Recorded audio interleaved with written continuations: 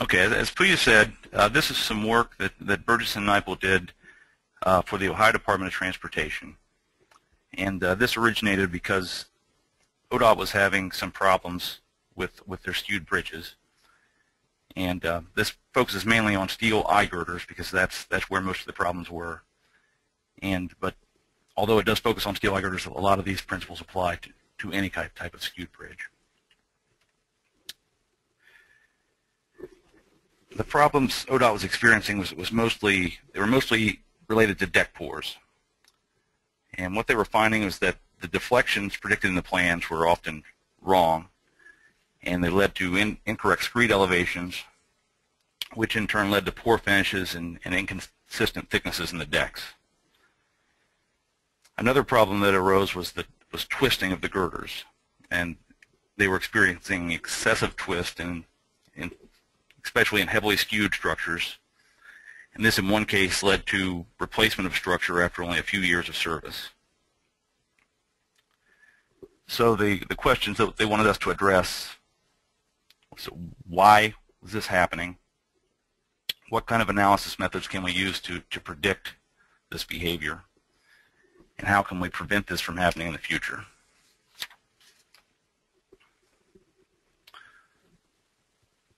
So the first portion of the presentation will be an overview of how skewed bridges behave.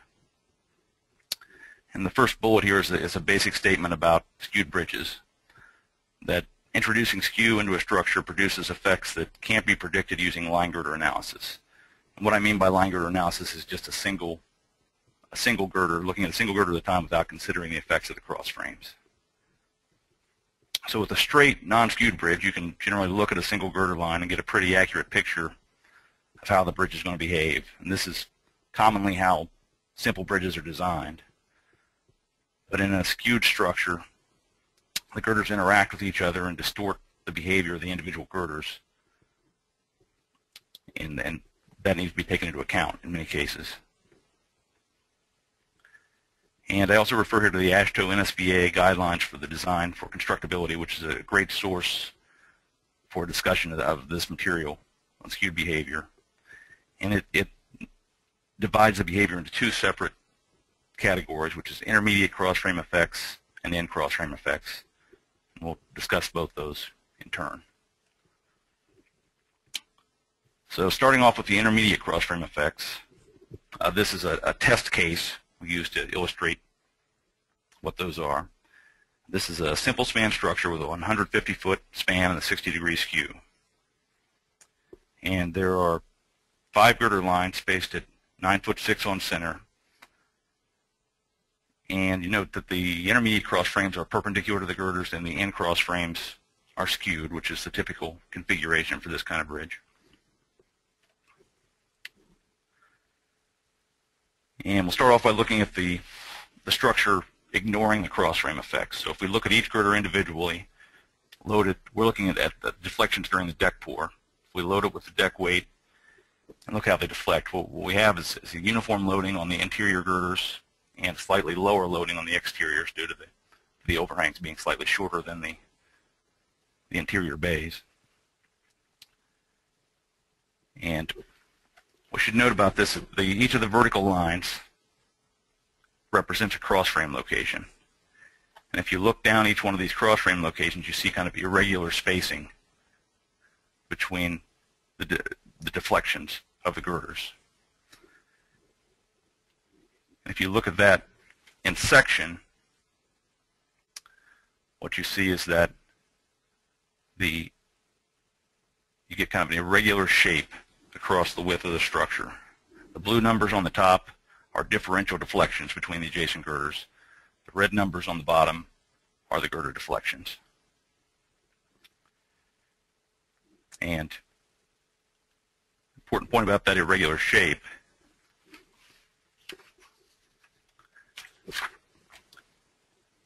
is that by ignoring the cross frames,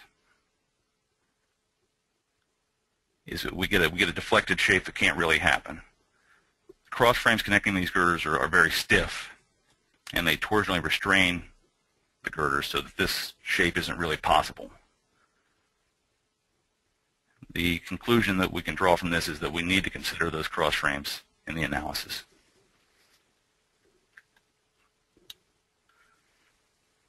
And here's a simple diagram of how the cross frame functions.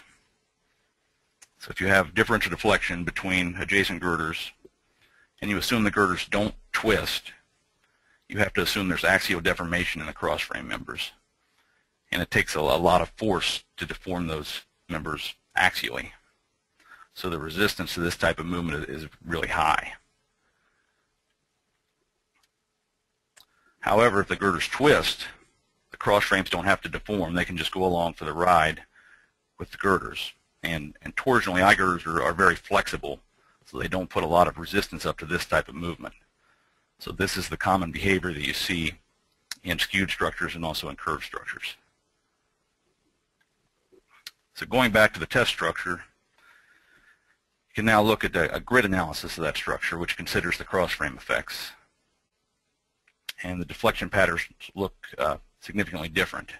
If you look down the cross frame lines, you get relatively even spacing between the deflection girders, the differential deflections between the cross frames. So if we look at that in section, at the top we have the section with the cross frames effects ignored, the line girder model. And below we have the grid model, which considers the cross frame stiffness. And with the line girder model, you can see the abrupt changes.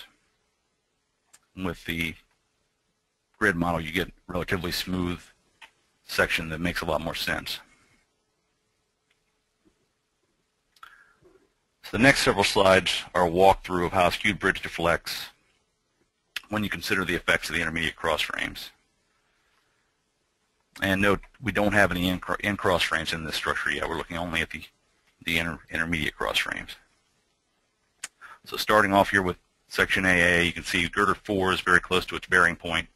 Girder 5, we're out in the span, so girder 4 is staying up, small deflections. Girder 5 is deflecting, so we get a big differential there.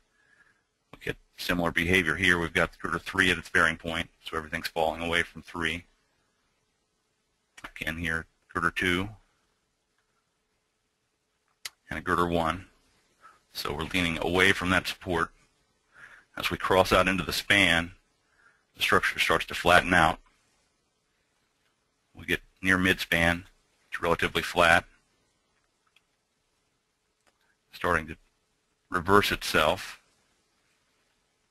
And when we get to this section, we've got now girder 5 near our bearing point.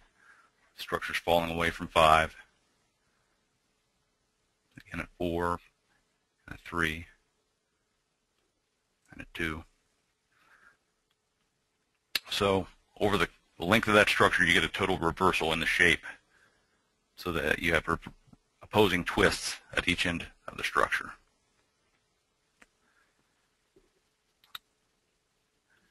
Now another effect of the intermediate cross frames is a redistribution of loads across the bridge.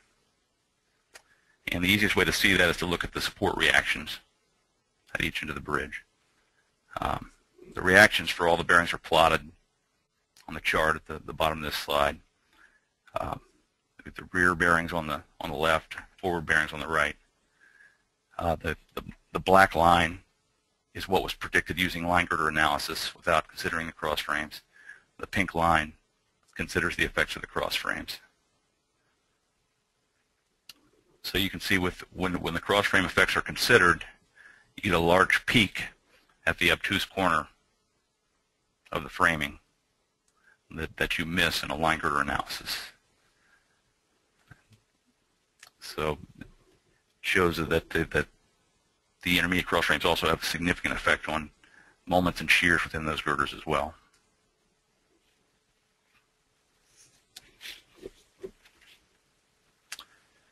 Moving on to the effects of the in cross frames. These are entirely independent from the intermediate cross frame effects. And to illustrate how this works, I'm using an example. This is borrowed from a paper by Fred Beckman and Ron Medlock. This is a two-girder bridge with in cross frames only.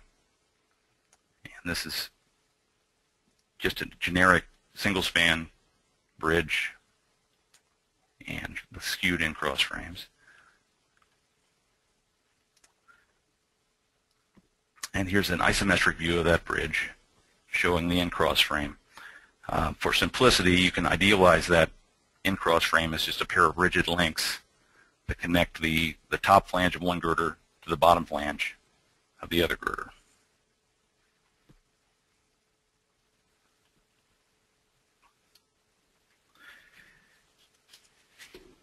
And we're talking about in-cross frame effects. It's important to think about the mechanics of how the girders deflect. And this drawing shows the cambered and the deflected position of a single span beam. So the OH variable is the overhang length prior to deflection. And the delta is the initial camber, the deflection of the position of the top flange in the initial cambered position. And here the left bearing is fixed in this example. So when the girder deflects, it decambers. It makes the bottom flange longer and the top flange shorter. And the important point here is that the top flange and the bottom flange move relative to each other when this happens. Here's a plan view showing what happens as the top flange tries to deflect longitudinally relative to the bottom flange. The bottom flange of girder A is restrained at the fixed bearing, so it can't move. And the top flange of B must move longitudinally as the girder decambers. But since this girder is restrained, it can't move straight as shown here. It has to move radially about the bearing point of girder A. So it gets pulled over as it moves forward. So through this kind of action, the in-cross frames cause twist independently of the intermediate cross frames. Here you can see both girders acting simultaneously. And the resultant direction of that movement is approximately perpendicular to the bearing line for those girders.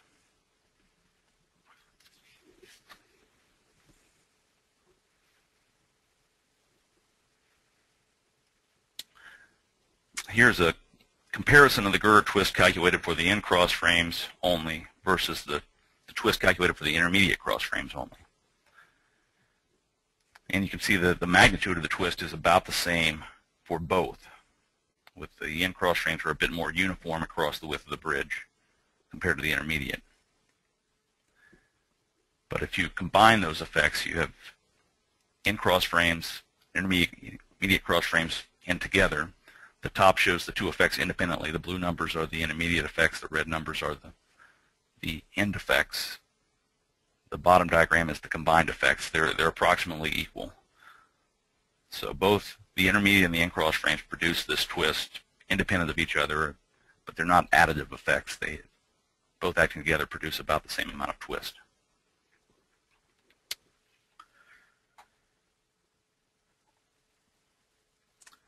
So moving on now to the parametric study we did. Many of ODOT's problems originated from the analysis methods being used by designers. Prior to the change in policy, it was common practice to use line girder analysis for almost all skewed bridge designs. But based on recent experience and based on our study of skewed bridge behavior, it was clear that that was not appropriate, at least not for all structures. So the question we were trying to answer is what level of analysis could be used for which structures. And obviously we could use a detailed finite element analysis for every bridge, but that raises the design costs and limits the number of consultants that are able to do these designs. So ODOT wanted us to do a study of various different types of structures, determine where the line is where you need to start using advanced analysis methods. So for we did different combinations of line girder only, 2D grid, which is basically all beam elements, which is what MDX and Deskus software, which are the common prepackaged softwares to do grid analysis used by most of the consultants in Ohio, what are used, and then also a couple different levels of higher level analysis, a 2D grid using truss cross frames, so modeling the depth of the cross frames and all the members, and then a full 3D finite element with plate elements. And we initially did these models, it's done a few years ago in STAD. We've since upgraded those to MIDAS. MIDAS provides a lot more powerful tools for us to use as far as staging and processing the results. It's been very helpful.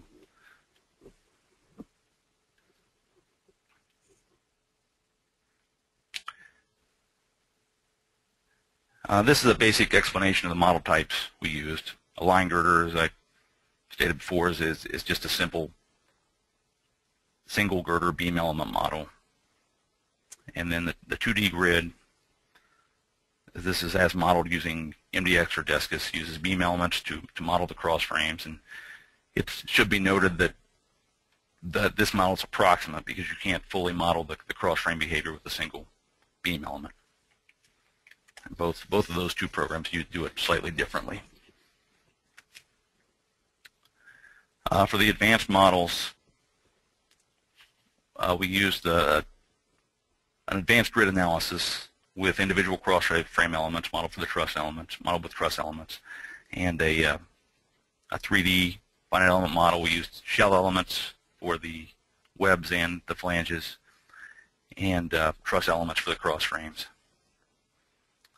And obviously, as the precision of these models improves, as they become more complex, but data processing for design also becomes a lot more time intensive as the model gets more complex. So we made some pretty straightforward conclusions from this study, and I'll walk through the important ones here briefly. As expected, there's a significant difference between the results obtained between the line girder model and any model including cross-frame effects. But in general, line girder analysis was conservative for the calculation of moments and shears because of the distributing effects of the cross frames generally lowered the moments and shears on the individual girders. And only with the structures with a 60-degree skew did we have moments and shears exceeding those predicted by the line girder models.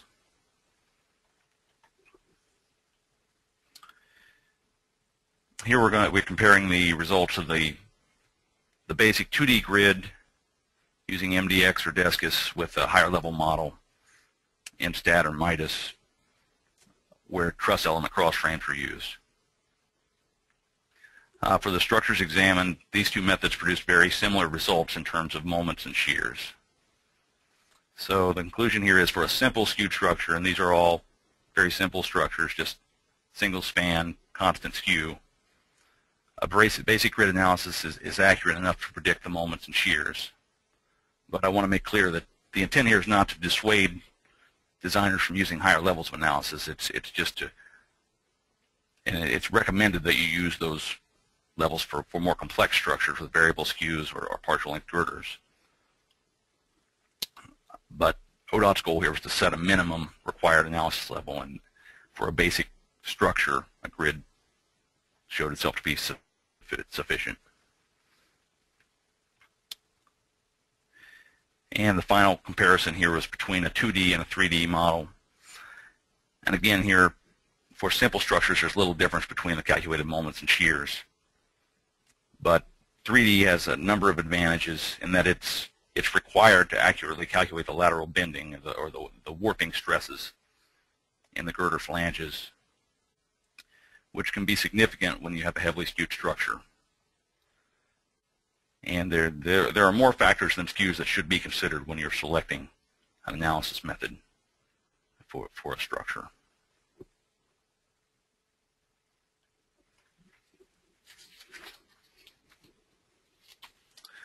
So a little discussion of detailing methods here. And in a skewed structure, the girder can be plumb only under a single loading conditions. Which loading condition this is depends on the detailing of the cross frames.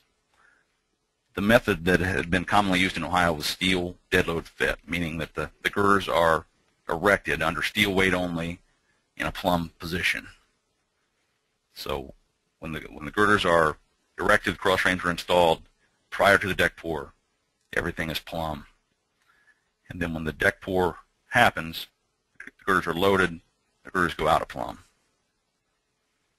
And the outstanding question is, in ODOT's mind anyway, was how much twist is acceptable in that method? When does it become a problem? An alternative method is to use full dead load fit. Here the girders are out of plumb when they are erected, meaning that the cross frames are sized to fit in the finished condition rather than in the erected position. So the girders have to be forced into position when the cross frames are installed. They're forced into a twisted orientation. Then, if everything deflects as predicted, when the load is added, the girders will then rotate to plumb in the finished structure. And this is the method that's generally recommended by industry experts for detailing a skewed structure. But ODOT has made the decision that they're not comfortable with this method of erecting the beams. They feel this contradicts too much of their past practice, which is they prefer to erect the girders plumb, and then they're going to limit the twist in the design stage.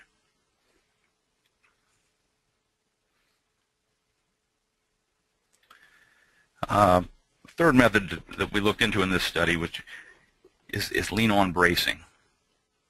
And in extreme cases where twist can't be controlled otherwise, you can use an alternative lateral bracing system to control the twist.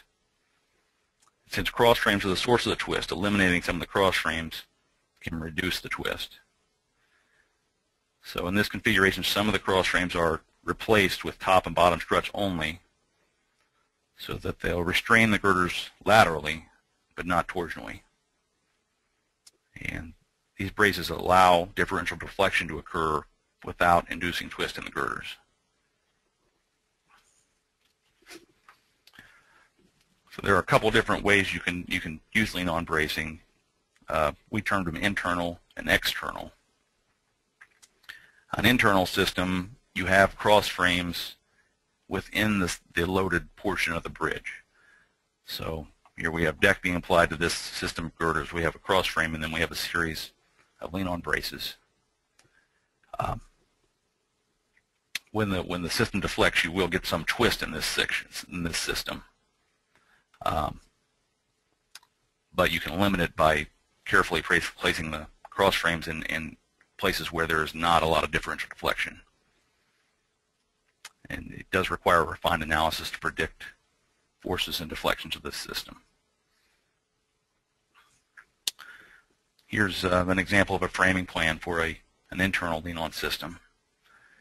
There has to be at least one cross frame in each line of braces to ensure that it's stable. And the designer does need to do calculations to ensure that you've got enough strength and enough stiffness to adequately brace all those girders.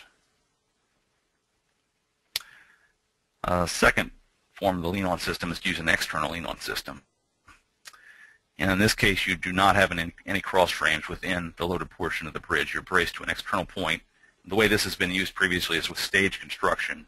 You brace to another portion of the bridge that's not going to have the deck loaded on it, so that when this portion deflects, there's no cross frames to torsionally restrain the girders. They can go straight down, and they all stay plumb, ideally.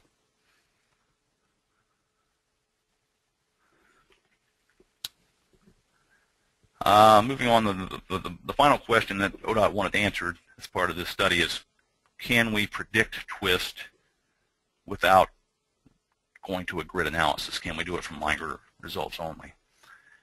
And we devised a method to do this just based on measuring the differential deflections between adjacent girders using a line girder analysis. And came up with a rule of thumb that we found to be conservative up to a 45-degree skew.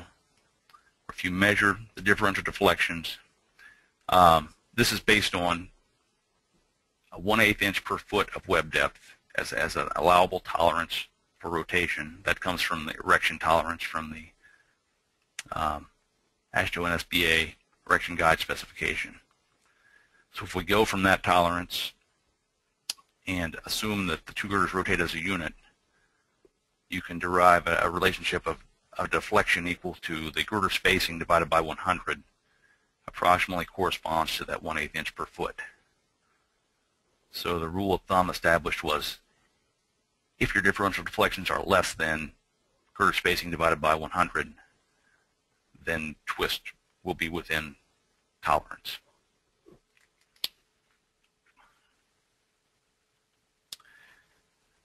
So moving on to the policy itself, it's laid out here in flowchart form.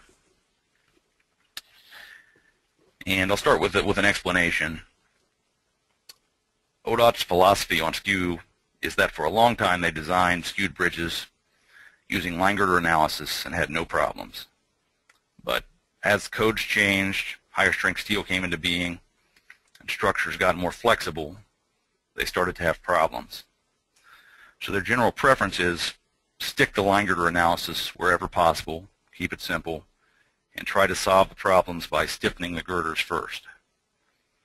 And that creates, in their opinion, creates a more durable structure over the long term. So in general, they prefer to spend their money on more steel rather than more analysis. And then as people who analyze bridges for a living, we may not necessarily agree with that decision, but it does have merits in their opinion. So that said, this is the policy. For skews less than 30 degrees, you're exempt from the policy, and line girder analysis is acceptable. For skews from 30 to 45 degrees, you start the process on the left side of this flow chart, which will, and for skews greater than 45, you start on the right side, and then we'll walk through each of those in turn here. So for skews from 30 to 45, the first step is to perform line girder analysis and use the S/100 rule of thumb.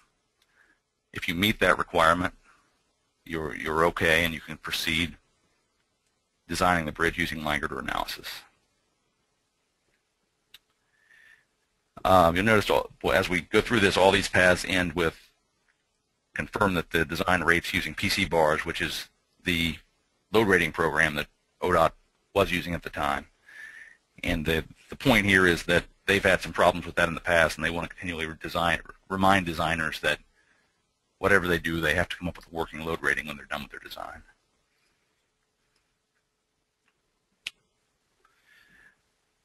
So if you don't meet the S/100 requirement, the policy then kicks you over to stiffen your design. What they mean by stiffen is increase plate sizes, web depth, whatever you can do under the constraints you're operating under, up to 25% of the weight of the girder in an effort to reduce those deflections. If you're successful, you use the stiffened girder and proceed with line girder analysis. Design the bridge that way. If you are not successful, you're then forced to perform a refined analysis. And what they mean by refined analysis is any form of analysis that acknowledges the cross frames. So at a minimum, a grid analysis, but that's at the designer's discretion. And once you go to grid analysis, the criteria changes to twist, which can be taken directly from the analysis results. So you check for less than 1/8 inch per foot.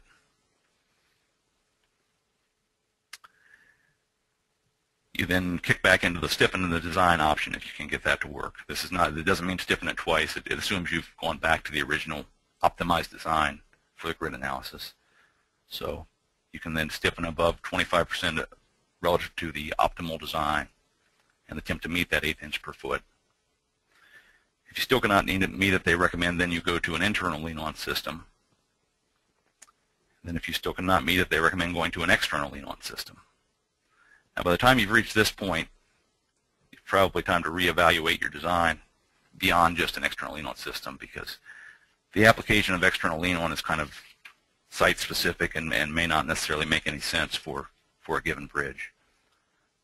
But the point being, once you reach this stage, you need to start looking at alternatives to conventional erection, because you're going to have a large twist problem.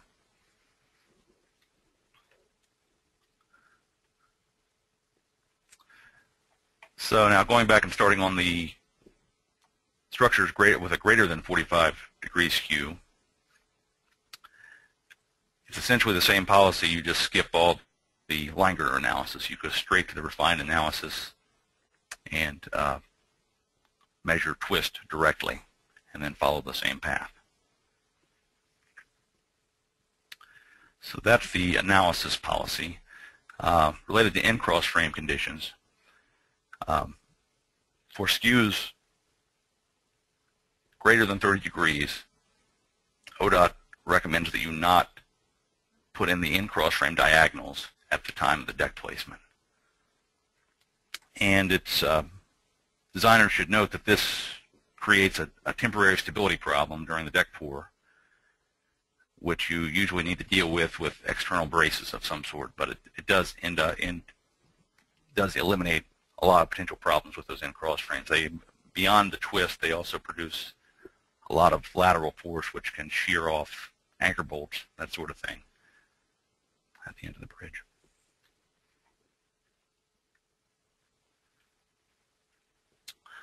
Okay, and then I'm going to talk briefly about how MIDAS Civil can be used as a tool in the analysis of skewed bridges. One of the very useful features is stage construction analysis. So if you want to consider a multiple stage deck pour, you can apply load in different stages and let's see, this slide, okay, there we go. You can apply load stage by stage and look at deflections during each stage. The most accurate model is, as we talked about, is to use shell elements for the webs, and then you can either use shell or beam elements for the flanges. Both produce good results, and you can get a very good representation of the behavior of the girders.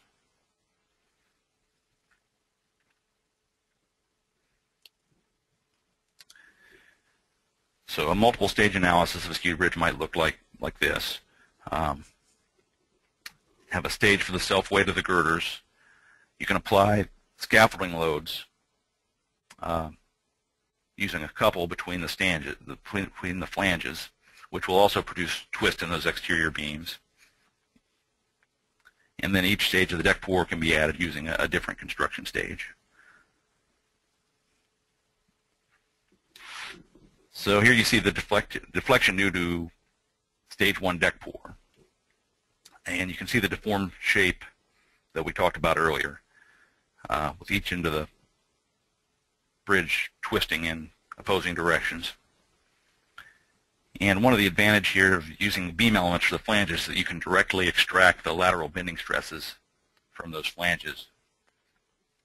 From the beam elements used to model those front flanges. And this is something that can't be calculated in a 2D model with straight beam elements, since the warping stiffness of the girders isn't included in those models.